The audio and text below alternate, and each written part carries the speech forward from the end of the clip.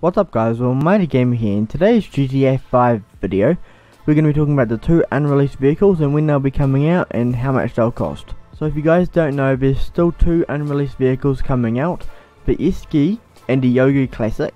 So the first vehicle to come out of the two is meant to be the Esskey, and it's meant to be coming out on November 15th and meant to be costing $264,000.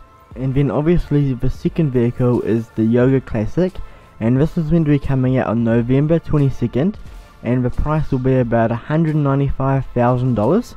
Now some cool features about the Youga Classic is it's going to be coming with some really cool liveries. So one of the liveries is the Scooby-Doo van livery.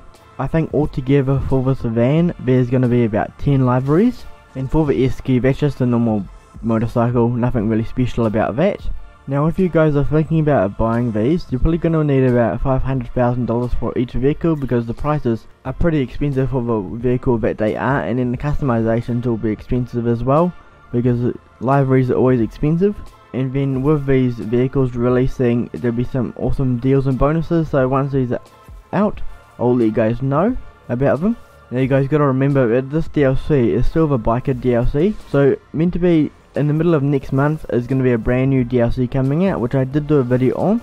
I'll leave a link in the description below if you want to check that out. And the next DLC is meant to be an import and export DLC with luxury cars. So hopefully you guys enjoyed the video. If you guys want me to do a video talking about what time these vehicles will release on the 15th and the 22nd, just let me know in the comment section below.